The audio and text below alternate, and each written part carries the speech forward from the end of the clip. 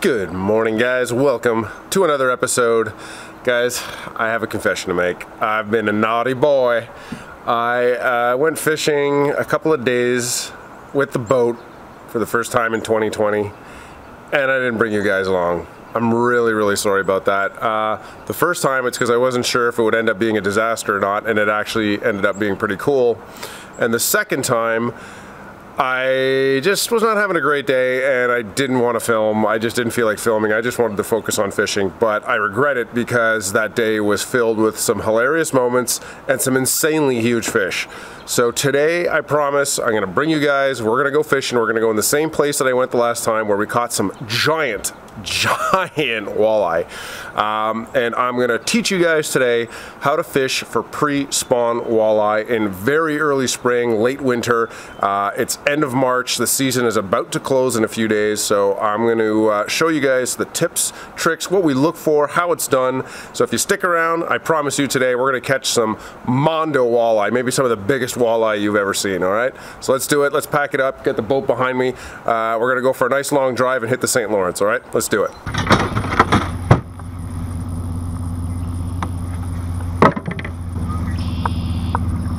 You're starting to get water in the exhaust now. There.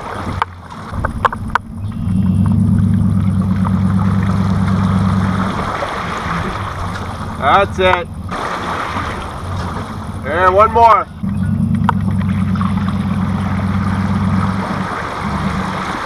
Okay, see ya. Well, I just wanted to make sure that the front end was a little missing. Alright guys, we made it out on the water. As you saw, the launching of the boat was a little sketchy, but well, we made it. What's happened is the water is extremely high up and the ramp is quite flat. So what happens is the ramp gets completely flooded, but only with about 4 inches of water, and the actual drop off for the boat is very far out. So you pretty much got to drown the truck by the time you get the boat in there, but we finally made it. So obviously we're out here on the St. Lawrence. We're out here in that good old heavy current. So the key really to finding these fish is to find slack water. You want to get out of the heavy current. The water is still super cold. It's like 32 degrees. So the fish are not going to be hanging out in heavy current. These are pre-spawn walleye. So the first key is really to find that slack water. Find cuts, find areas where there isn't any really heavy current. And from there, you're going to want to try the different depths. Generally, you know, you're going to want to fish anywhere between, who knows, 10 to 40 feet. So you're going to want to go ahead and try all the different depths, and you're going to want to work, if you've seen my other videos, I talk about using the current to your advantage. Well, you're going to use the lighter current and the wind to just drift and jig. And you know, you can use heavy jigs, you can use some lighter jigs, anywhere between ½ ounce or a 1 ounce jig, or you can go with a drop shot, which is what I'll be doing today, because, you know, I just love using the drop shot. It's my confidence bait. So we're going to work with that and see what happens. So stay tuned, and we'll give some other tips as we move along, because you really do have to practice the drifts. It's something that I'm forcing myself, and that Mark is fishing with me. He forces me to do it, to learn how to drift and get your boat control really dialed in, because it's super important on these river systems. It's not like a lake. You need to be able to understand wind and current and eddies and all that stuff to get the proper drift. So we'll talk about that as we continue to fish, all right? So let's get at it. Let's catch us some fish and start loading the boat. Another tip for you guys while we're driving around like this: the dirtier the water, the colder it is. We got to wait till the sun comes out and really beats on it for a while, and we can actually see it on the graph, which shows temperature. As soon as we move into clearer water, it's actually warmer. So we're fishing this area because there's a lot of slack water, and we know that it's good for walleye in this season, but the water's filthy. So we're gonna go try cleaner water. We're gonna go look for some cleaner water. Because of the way the currents are, there's sections where it's cleaner. We're gonna go try that out and see if we can get it. And it's interesting because you can see where the currents hit, and it just immediately goes from chocolate milk to clear. It's amazing. So let's go try that out.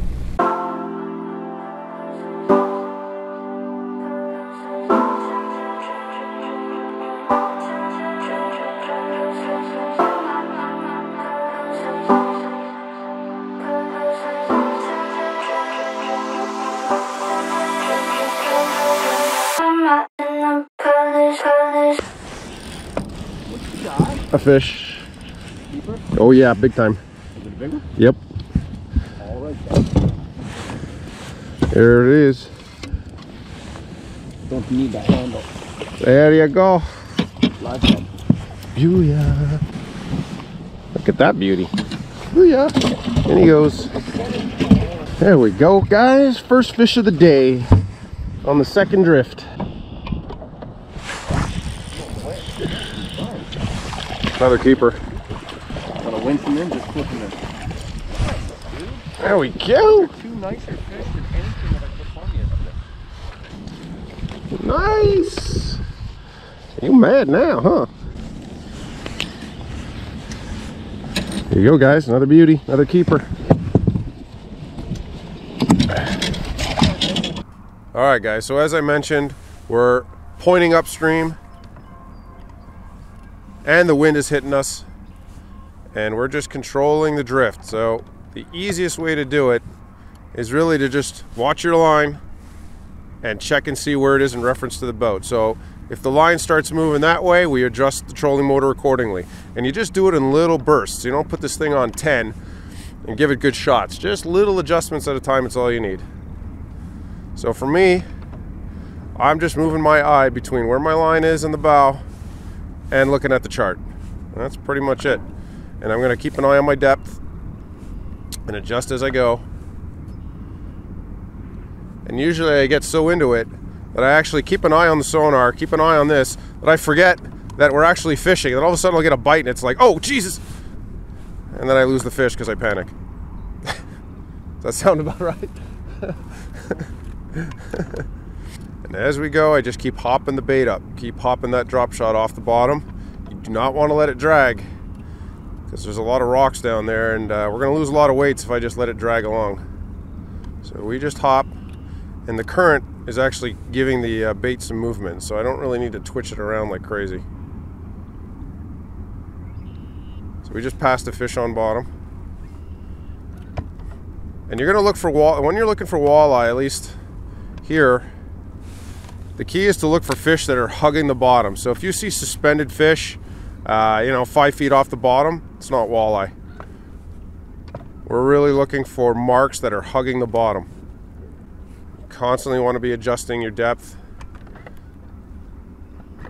So if we get a little deeper, let out a bit of line. Now the other disadvantage here is that the water is the color of chocolate milk. So that pretty much means I got to hit the walleye on the head for him to see it and go for it. There's a nice signal. There's a nice mark. That's a big one. That is a big one right there. Let's see if we can get him. That's a big one on the screen. You guys can see that right there. Man, we passed over a nice one. That's one of the bigger signals I've seen on the bottom. It's your 10-pound mama. She's in a bad mood.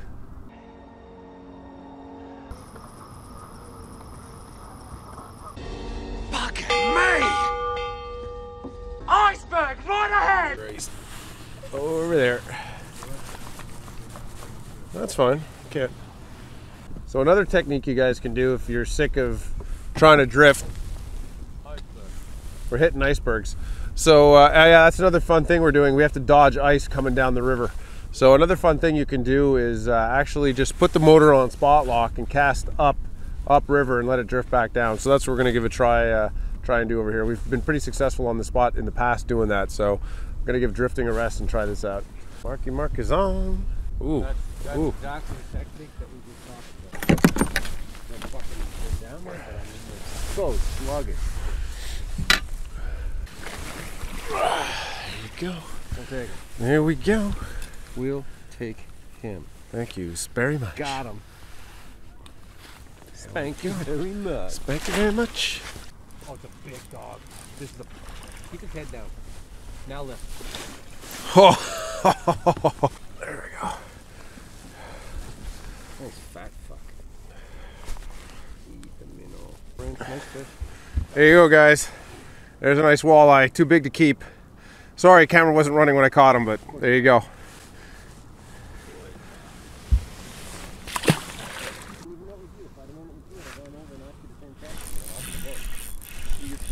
Got another one on.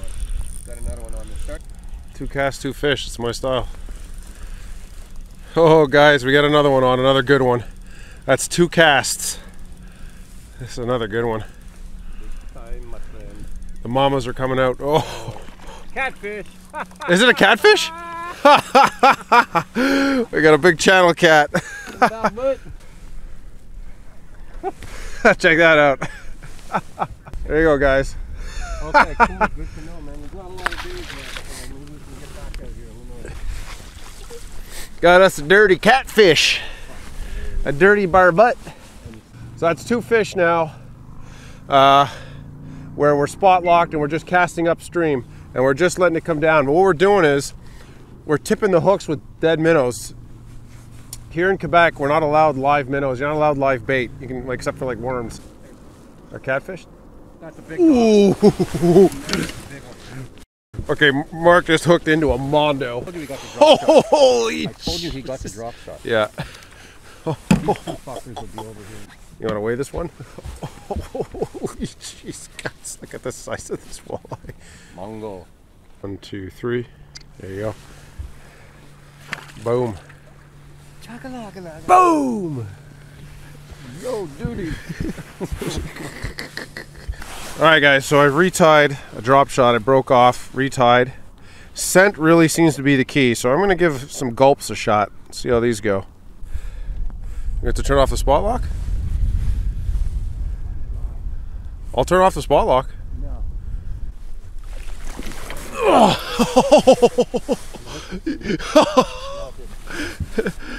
That might be Your hook definitely came out. That might be a 10-pounder. Wow. I don't know what happened to my camera, it just died. Woo! That's a big one. Alright guys, we're gonna weigh this one. This is a big one. This is a big one. Don't drop it. Look how fat she is. Holy Look jeez. how fat she is. Oh my god. She's not long. Not long, yeah. She's not a 10, nowhere near. She's like 7.5. Yeah. Wow. Alright. Okay. I don't think she's 8. 8.3. Good. Okay. 8 pounds, 3 ounces. That'll work. That's a big mama. Take your time. Beautiful. Put her back. See ya. There she goes. Oh. That is a mongoloid. That was a donkey. What was she on, the jig or the drop shot? I don't know. Drop shot? Yeah. Alright, so Mark just unloaded another one. Just to show you guys, Mark's got like a jig for his weight at the bottom and he's got a drop shot. And this is what he's running on the drop shot. It's just basically a paddle tail chartreuse white jig like this. And that's what he's running. That's what the big boys are going after. The 2 big mamas that we caught were both on the drop shot. So yeah, and that's what I got as well. So let's see if we can get another one. Mark, you got another one on here?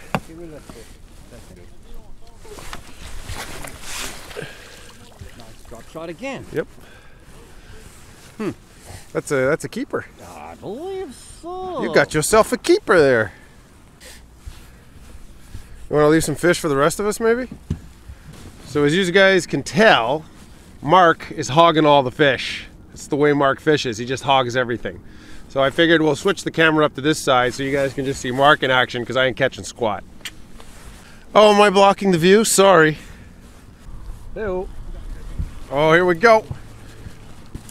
Oh, Mark's got himself another Goliath. Here we go. Oh, this is a big fish. In the butt.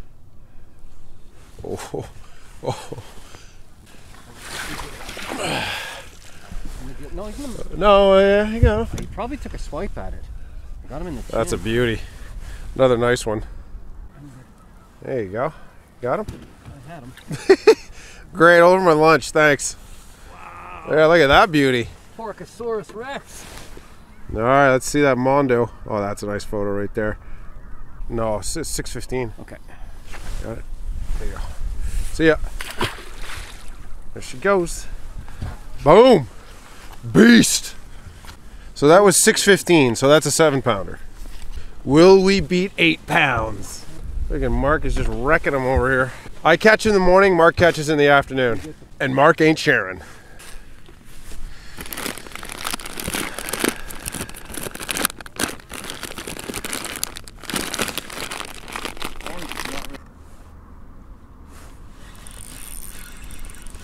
Say it ain't so, Daniel. Say it is. No way. Yep. Smaller. It's the cooler. I'm telling you. Keeper? This might be a keeper, but it's small. Look at that. Look how pale this fish is. Another one in front. Let's see if he hangs on to this one. That's a bigger fish. Here you go, guys. All right, guys, I made a little change, okay? I did a color change. I went to an orange and dark red with some sparkle in it on the drop shot. And I put a little bit of liquid mayhem on there. I actually got this. I got a couple of these from Mystery Tackle Box. Second cast I hooked up after like 2 hours of catching nothing. So, see if that continues. Come on.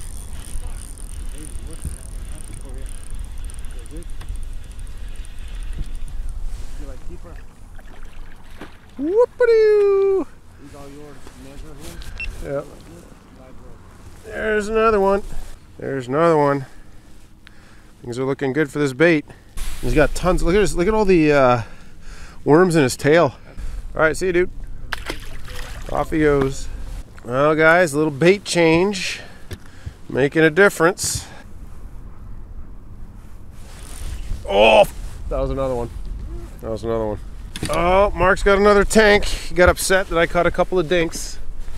I gotta just keep saying every cast is my last cast. Exactly. There's another tank. So guys, this is the third time that Mark says this is my last cast with this bait and hooks onto a giant. Oh, this is a big fish, but I'm not planning on it. There you go. Oh, Oh, me like Mongo. there Mongo you good, go. Man. Mongo good. Boom. Jeez.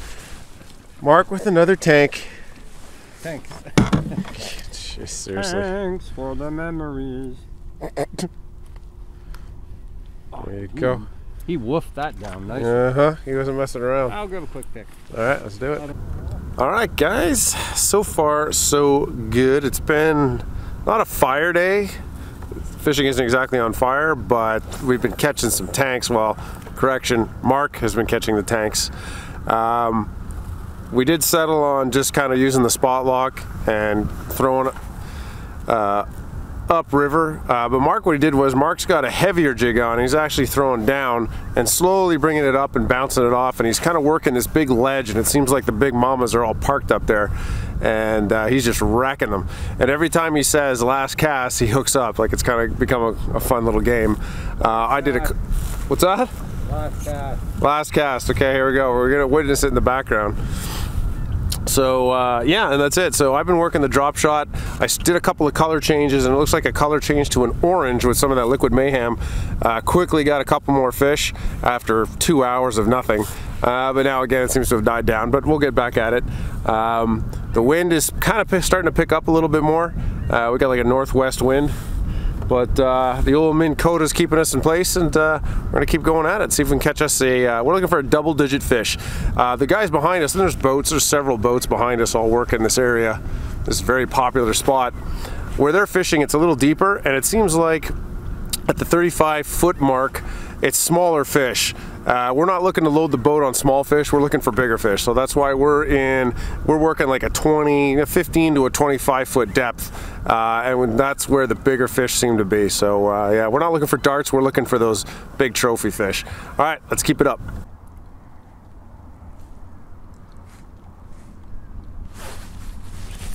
Oh, there's a good one. That's a good one. That's a keeper. Oh. Oh, snap! There you go, buddy. Take that. Thank you, thank you, thank you. Oh, it's about time we got us a real fish. That's a big one. Oh, dude, we gotta weigh this thing. Look at the size of this thing. Holy shnikey. There you go, guys. Boom. See ya. Off she goes. Booyah. Guys, you want to laugh? So I just caught that 7-pound walleye, 6 pounds 12 ounces, and by the time I put everything away, look at the boats. There's a boat there, I blame you. And these guys just moved in super close. With the rubber ducky? Now it might look far on camera, but it's actually not. Like I could easily cast into all of these boats that are around us right now. I officially can't cast anymore. Yeah, one of them even blocked Mark where he was casting and spot locked. Unbelievable. I'm on. I'm on again. On again, baby. That's a keeper. That over here, thank you. There's a nice keeper, guys. This orange jig is just killing it. Killing it. The key has become, obviously the bait switch has become a big deal, but I'm not doing anything. I'm just letting the current carry it, and I'm just bouncing it off the bottom. It's unbelievable. There's nothing to do. All I'm doing is making sure I have bottom contact and not a ton of extra line out. Exactly, yeah. Like Mark said, they're just, the fish are super cold, metabolism's way down. They're not gonna go after anything unless it's right in front of them going slow. Then they'll take it. And the water's filthy, you know, they can't see it. It's gotta hit them in the face, basically. But this color change has made all the difference in the world. It's crazy. And maybe a little bit of that liquid mayhem. Remember you said it's weird, there's aren't other boats here.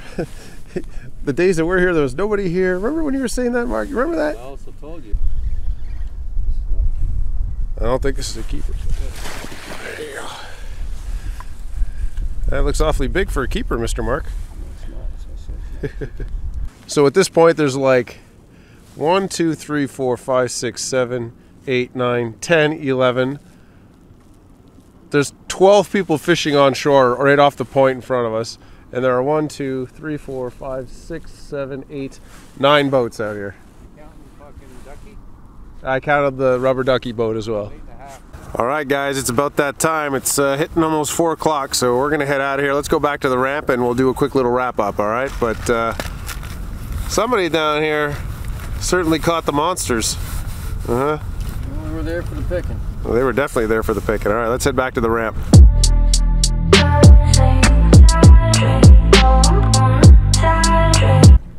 There you go, guys. Check out this you know what show. There you go. This guy's got a forest fire going on. Oh, why are you going in so close?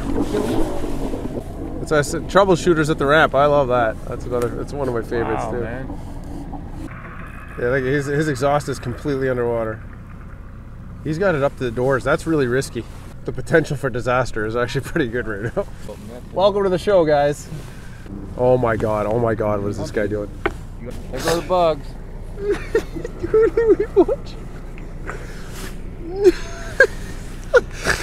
Oh my.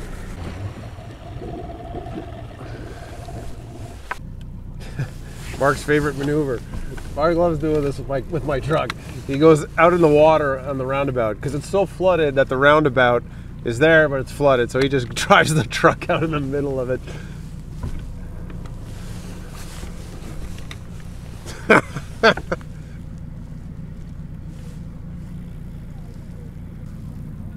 Like you have to back the truck so far that you're not even touching the concrete ramp of where the boat launch is. Alright, we're gonna try not to fall in the water like a moron.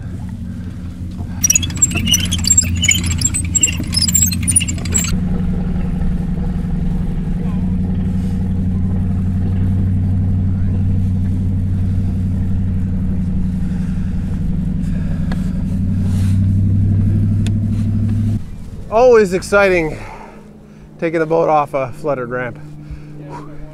All right, guys, that's it. You like the circus over at the ramp? There's always something going on at the ramp. Anyways, listen, I hope you guys enjoyed this episode. I hope you really saw what we focused on, and that was looking for slack water, whether it was dirty or clean. We kind of just moved around. We found the depth that found big fish on. That was key. We wanted big fish, and we found them in lower depths at around 20 feet.